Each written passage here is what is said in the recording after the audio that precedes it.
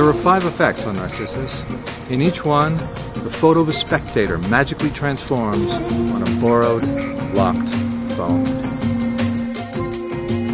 I got this postcard at a museum in Budapest. He hands someone a postcard with a picture of an old fortune-telling machine on one side and a fortune written in Romany on the back. Using their own phone, you film them trying to read the fortune. Yes, do you understand that at all? No, I don't. But when the video is played back, they can read the fortune perfectly.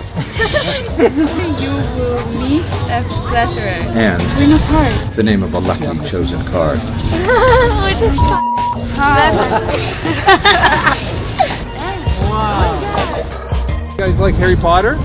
Yes. Do you remember the spell Aparecium? Aparecium is something that reveals hidden secrets. Do you remember this? Yeah. You ask someone to think of a person, place, or thing. 1, 2, 3. Then you cast the revealing spell from Harry Potter, which makes their secret thoughts visible. Oh my gosh. Yours says, I am thinking of a table. And yours says, I am thinking of a tulip. What the hell?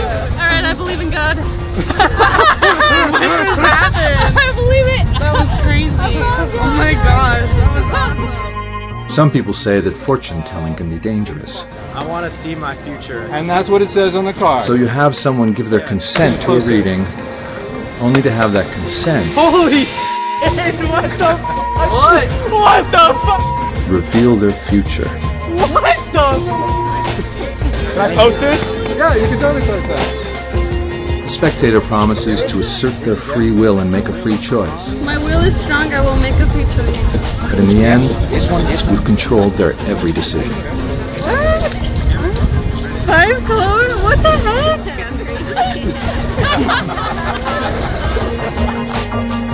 Okay, this is weird.